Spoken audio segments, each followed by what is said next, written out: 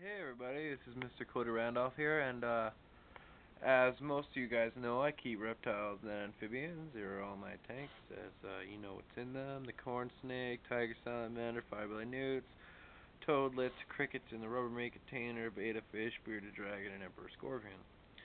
Now, what most of you guys don't know is that I'm not the only one in my family who keeps pets, and there's a few that I think I'd like to show you here. I gotta leave my room, go into my house.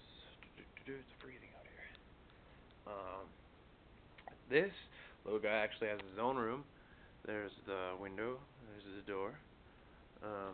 This is my sister's floppy-eared dwarf rabbit, Mr. Oreo. His room's a total mess right now. He's got his own room because he doesn't like to be kept in that little cage. I'll zoom in a little bit for you. Oreo, what are you doing, buddy? I'll go in the room and give you guys a bit of a close-up on him. Hey, buddy. What's up? Yeah, well, sorry, bud, but you gotta stay in your room right now. It's cold outside and you can't go outside. Yeah. Well, go back in your room, buddy. There you go. No. There you go. Stay. Stay.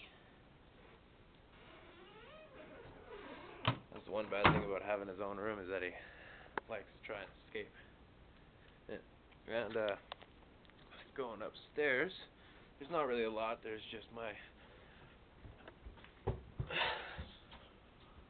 as you might have heard. There. This is my mom's buddy.